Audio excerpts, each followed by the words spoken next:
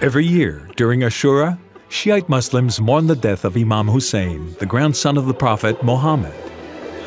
In Lebanon, it's also a time for Hezbollah supporters to proclaim their loyalty to their leader, Hassan Nasrallah.